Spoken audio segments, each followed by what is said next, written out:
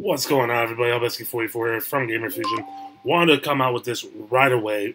Halo Infinite was just announced at the first thing they showed off at Xbox E3. Halo Infinite. Not much is known about it. They didn't really talk about it. They just showed a trailer. This is the image that we got. They did show Master Chief for a split second there. He had his helmet off and looked like he was putting that gun.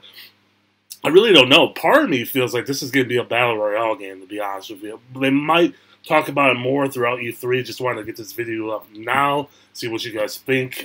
You know, I'm a huge Halo fan. It's really the only reason I have an Xbox. So anything Halo related, I'm going to talk about. Make sure we put up on here.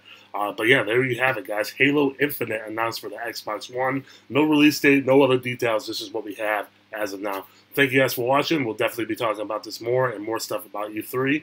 Stick it to this channel. Thanks for watching, guys. Peace out. Leave a like, comment, subscribe. Talk to you all later. Peace.